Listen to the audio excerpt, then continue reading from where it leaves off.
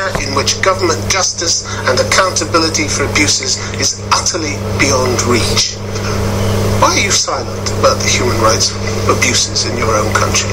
Because it is not my duty or my responsibility or does not fall within my mandate, particularly as prosecutor of the ICC, to pronounce or to advise, whether favorably or not, any government, including my government, on political issues. And not to say where you see clear abuses of human rights? I have not done it for any other country. I will also not do it for my... You didn't mind wagging your finger at the Security Council and reminding them of their inaction. The Security Council, we have a relationship in which they referred a situation to us. You didn't mind speaking out over Burundi or Central African Republic? Because when I speak out, and I want this to be very clear, anywhere that I speak out and make a declaratory statement, I am urging people not to commit crimes that fall within the jurisdiction of the ICC. This is my responsibility. I am not the Commissioner for Human Rights. I'm a prosecutor. Yeah, and the Human Rights Watch reported that crimes in Gambia included, by state security forces and militias, arbitrary arrest and detention, torture, enforced disappearance, and unlawful killing. Something which might fall within your remit, reasonably be expected to fall within your remit. What would be so wrong in you warning them against doing that? Because, what would as be I so said, wrong? What's the worst that could happen to you, Madam as a prosecutor? It is not about myself. It is about my legal mandate. But you have huge independence. You're a prosecutor. Of course I do. You can point the finger. But it's you who are deciding not to say anything about this. I am not going to make pronouncement on political issues that are happening in countries. This is not political. This is abuse. This is violations of human. This is killing and torture. Is it crimes that fall within my jurisdiction? That is the question. These are crimes. But they have to fall within my jurisdiction. It should not be so difficult to understand that I'm a prosecutor. And under the Rome Statute, my crimes are war crimes, genocide, and crimes against humanity. And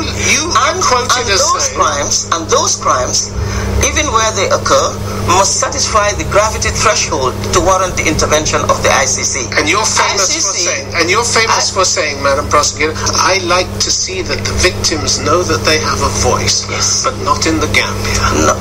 I think this is unfair to say. It is unfair to say because, as I told you, I go after crimes that fall within my jurisdiction. Not any crimes. Not all sorts of crimes. They have to be crimes that are within the jurisdiction of the ICC. And murder and torture doesn't fall within your remit. When we look at situations, when we decide to look into any situations where we feel that our crimes have been committed, there are several issues that we look at, including gravity, warranting the intervention of the ICC. I must not raise expectations so much that I am not able to satisfy that. It's not possible. Madam Prosecutor, committed. The helpless, the dispossessed, the abused die when people like you remain silent, don't they? You know this to be true. All around the world, people are dying because important people are staying silent. Tim, how can you stay silent when you know that human rights abuses are being committed and you have the chance to speak out? Because what's the worst that can happen to you? My court is not a court of human rights. I must also remain independent. I must remain impartial. What do you want to be known for? What do you want to be known for? Staying silent or talking out? I have been talking out where I can talk out. Where I cannot, I will not. And I will not be dragged into saying something which can jeopardize my independence in the future or my impartiality.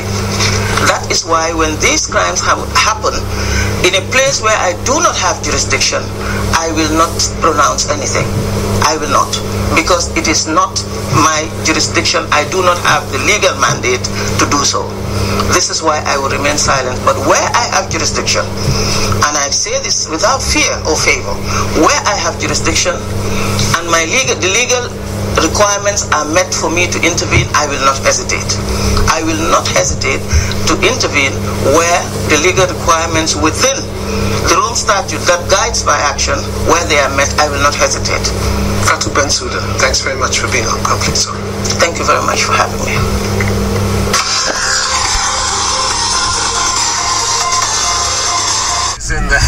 the headquarters of the International Criminal Court. This week, Conflict Zone is in The Hague, the headquarters of the International Criminal Court, the ICC, and my guest is Fatou Bensouda, the chief prosecutor. Despite her Gambian nationality, she's lost the support of many African nations who at first welcomed the court and have now decided that it's biased against them. Is she part of the solution or the problem?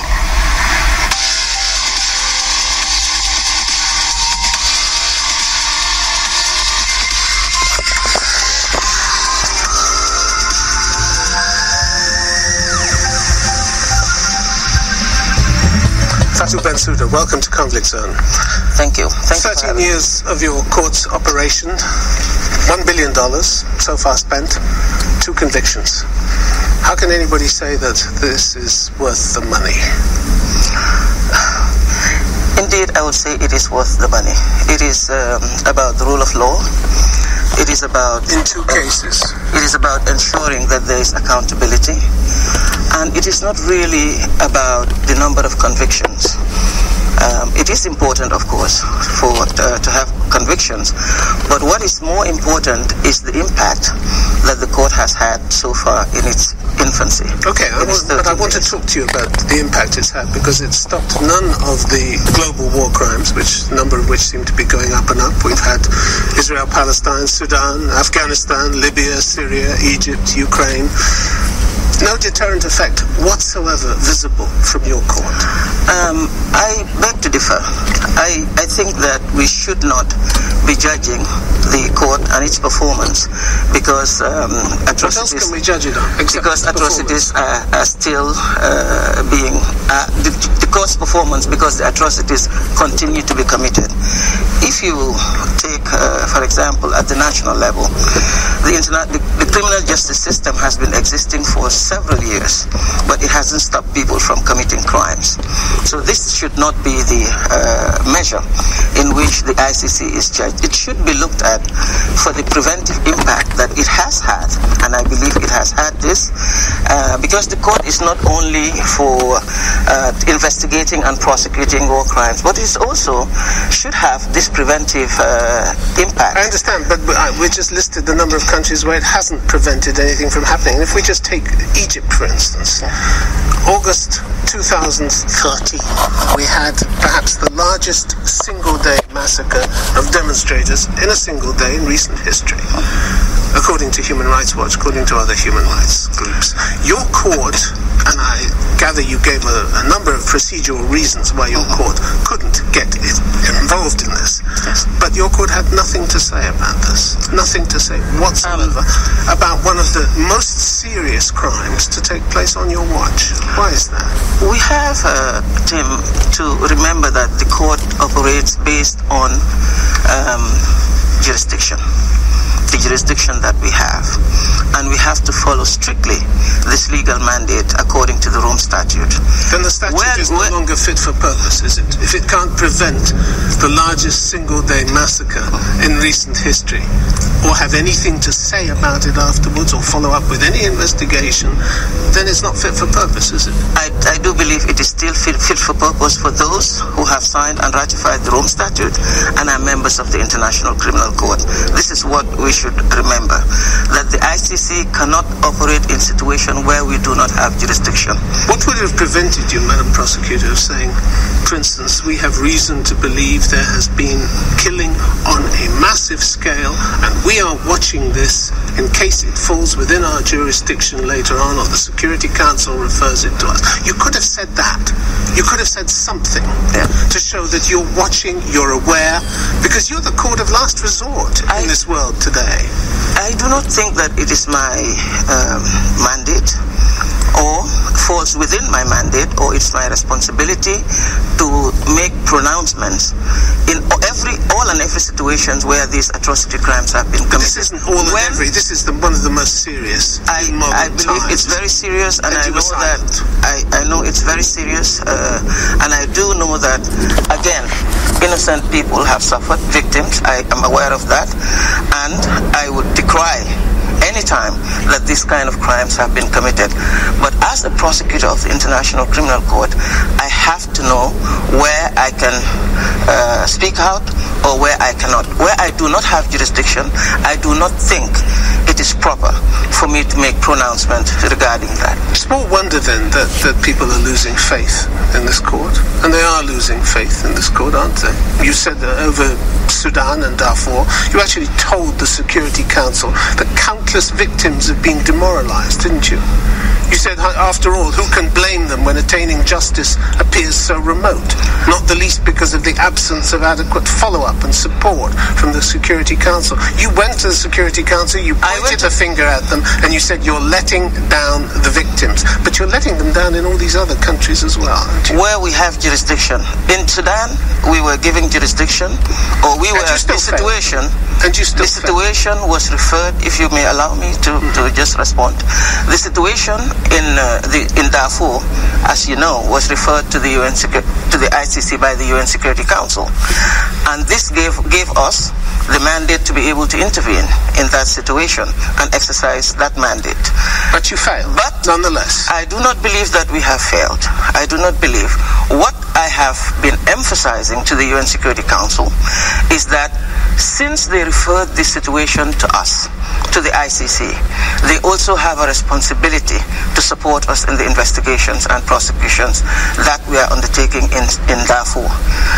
And when I refer to the victims, I'm referring to the victims of the crimes that were committed in the Sudan. You say Darfur. This isn't a failure, but you actually told the Security Council year after year, victims' hopes and aspirations for justice and a durable peace have been dashed. These are your words. This is true. This is true. And this is a failure on a grand scale, isn't it? I believe, Tim, we're taking this out of context. As I said, the situation in the Sudan, in Darfur, was referred to the ICC by the UN Security Council. I understand this, but you're part of a system that has failed. They have a responsibility, the UN Security Council, to support the ICC, to support the Office of the Prosecutor in the investigations of this case. And they are not doing that. I therefore will have to keep on reminding them that responsibility, that duty is theirs. What we are supposed to do... But my point is, you're part of this system. What we are supposed to do... I don't disagree with that. What we are supposed to do as an Office of the Prosecutor is to investigate these crimes. This is our responsibility. When the referral was made to us, we investigated these crimes under very difficult circumstances.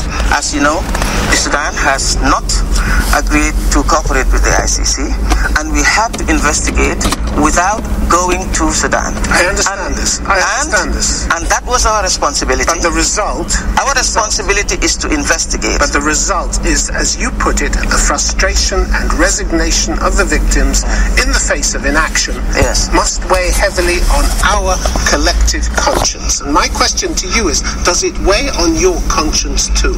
I think I've said that. I've been loud and clear in saying that. It does, because this is a system.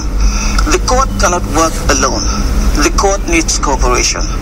The ICC needs support from its member states.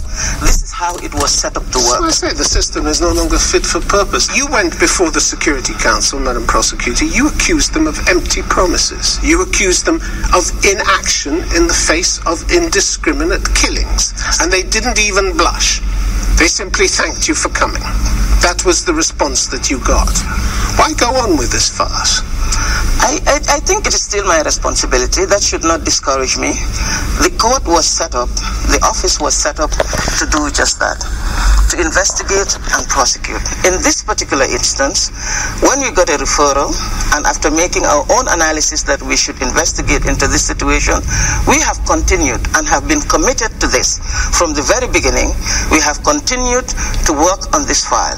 We have continued to attempt to give victims a voice. I understand. Continued, and that is what we have done. But in Darfur, you have victims who have no voice. If I may just complete, what we were supposed to do, I believe, in the situation in Darfur, we have done. We have been fully committed to it, and we've been doing it from the beginning. What comfort is that to the victims? We have that you have followed procedures. What comfort is that to the victims? We have requested, as you know, we've requested for several arrest warrants. I know, but I'm looking at results, and you're looking at procedures. I'm looking at the results. It doesn't make any difference to these poor people.